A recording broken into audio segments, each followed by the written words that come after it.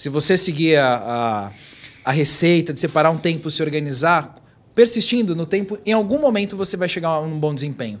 Seja mais cedo ou mais tarde. Só que a gente vive numa lógica de acelerar tudo. E aí chega num ponto em que você está fazendo aquela situação com tanto peso que você vai performar pior.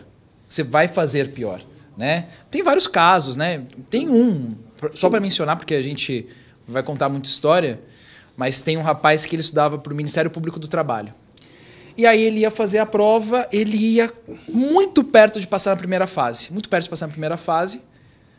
E aí uma colega com quem eu trabalhei quando eu estava no Ministério Público, que estava lá há mais tempo, falou assim para ele, quando encontrou ele pela 4ª vez, falou assim, cara, vai meditar, vai fazer yoga, para de ser doido, para de estudar que nem um maluco.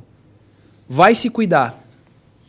Porque a lógica é, eu tenho que pegar todo o meu tempo e maximizar o esforço. De alguma forma ele ouviu. E aí, quando ele prestou a prova de novo da outra vez, ele conseguiu colocar na prova o que ele sabia e foi melhor, passou e virou procurador. Então, você tem que buscar algum equilíbrio no processo. Senão, você talvez nem chegue no final do processo. É que a gente, assim, né? A gente não é... A gente, quando parte de uma preparação, como o Rezende mencionou, você também, Vini, é maximizar, e maximizar significa quanto mais tempo, melhor. Isso é uma premissa falsa. Porque nós não somos máquinas. Sim. A gente não é. Exato. Então, quando eu estudava para a prova da Previdência Social, né, auditor fiscal, um fim de semana antes foi a Páscoa.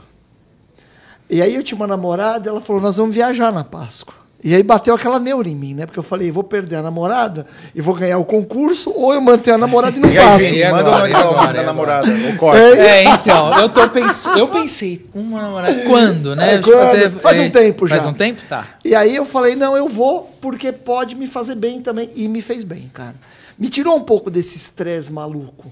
E pela minha experiência, assim, com várias pessoas, muitos anos já dando aula, e vendo o pessoal aprovado, esse equilíbrio é fundamental. Cara, às vezes é mais importante você ter assim, uma preparação que você fique bem com você mesmo, do que às vezes você saber tanto. Porque o pessoal que estuda para saber tudo não passa. Quem estuda para saber tudo não passa, não é, Virginia? Quem estuda para saber tudo não passa.